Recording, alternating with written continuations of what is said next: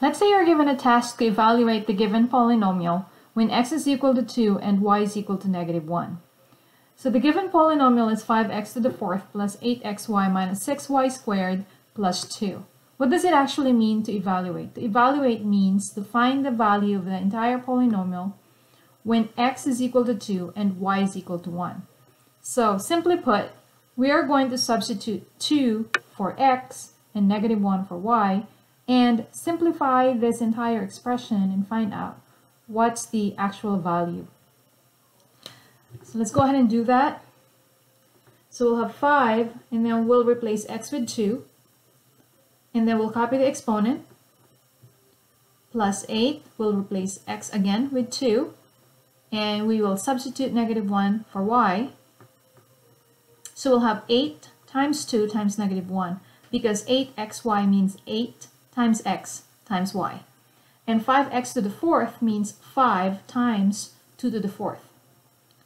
In the same manner, 6y squared means 6 times y squared. In this case, -1 squared since y is -1 plus 2. And then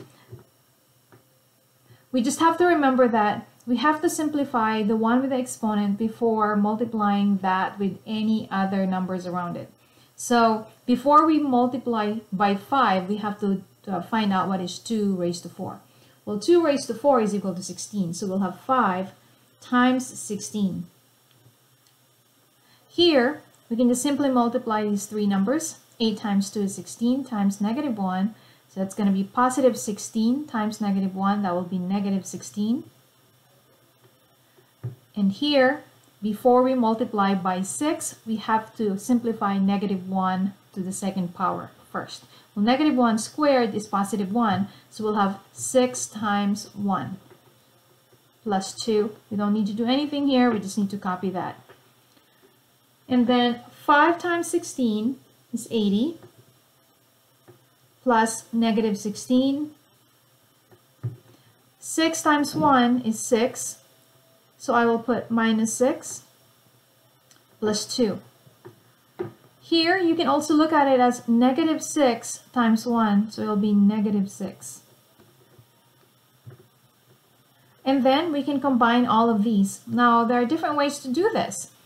You can do 80 plus 2, combine those ones with the same signs first, and then -16 plus -6. Or you can do 80 plus -16, applying the rules in adding integers. And then -6, okay, and whatever answer you get, plus 2. Okay, whatever method you use, the result should be equal to 60. So this is the final answer. So when you evaluate this expression, the answer will be positive 60. Thank you very much for watching.